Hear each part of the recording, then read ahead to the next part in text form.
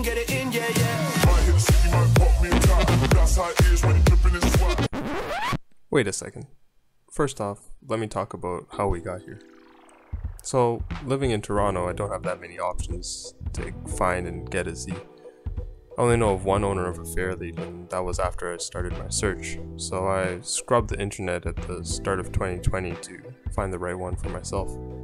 With a budget in mind, I set on my search, and when COVID shut down the border, it restricted my options even more. I continued my search for around 10 months with these new restrictions in place before finally finding the right one. The seller was in BC and wanted to move the Fairlady to work on his other projects. He was a photographer, so lucky for me, he sent over a lot of photos. Sent me knowing what I was getting into, or so I told myself. I sent over the money and got the car shipped to Toronto. Interesting thing about shipping. Some sites ship open, enclosed, or by train. I found this sweet shipper who said he'll bring it across the country for an offer less than half what others were offering. Of course, trying to save money, I said sure.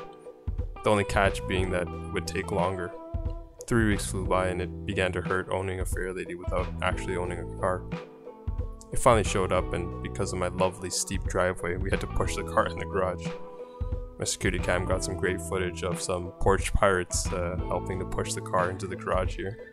But it was here, and it was time to let the Fairlady have her revenge. What do I want? Well, you know the saying, cheap, reliable, and fast. Pick two? Well, my current fun car is a Miata. It's definitely cheap and reliable, but with this build, I want to go fast. What's the plan? Rust-free shell number 1. Number 2, storing the engine. Number 3, interior and, other bits that it might need. Honestly, don't know how long this will take, but this is my first time resto modding a car. But let's start with addressing the rust. I think that's number 1 in any build. So stay tuned, thanks for watching, and subscribe for possibly weekly updates.